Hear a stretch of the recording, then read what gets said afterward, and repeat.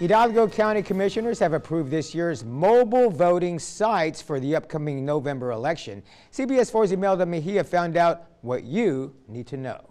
The County Elections Department will use a total of 3 mobile stations on November 8th. This is an actual vehicle that travels to a site, either a full day, sometimes more than one day, sometimes a half day.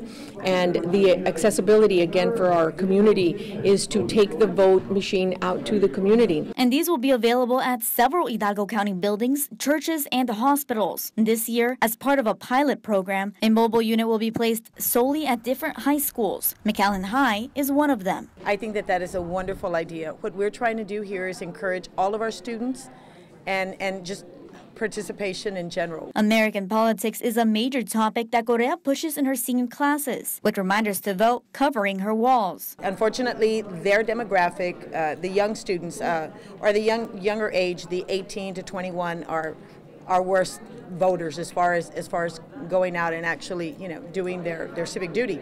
And so to bring that mobile unit to the high school is a great idea. Hidalgo County Elections Department will be working with 4 school districts: PSJA, Idea Public Schools, Edinburgh CISD, and the McAllen ISD. Take an actual voting equipment to their school and work with teachers to make sure that the students come and vote. Always trying to get our young to begin that so important process of voting and hopefully creating something that they will do for the rest of their lives. In Hidalgo County, Imelda Mejia, CBS 4 News, and ValleyCentral.com. And we will have the complete list of early voting sites, including the mobile voting units, on our website, ValleyCentral.com.